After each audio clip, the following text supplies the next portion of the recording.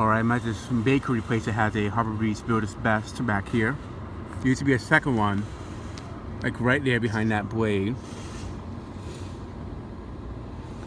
And they put a light there, like a flush mount one.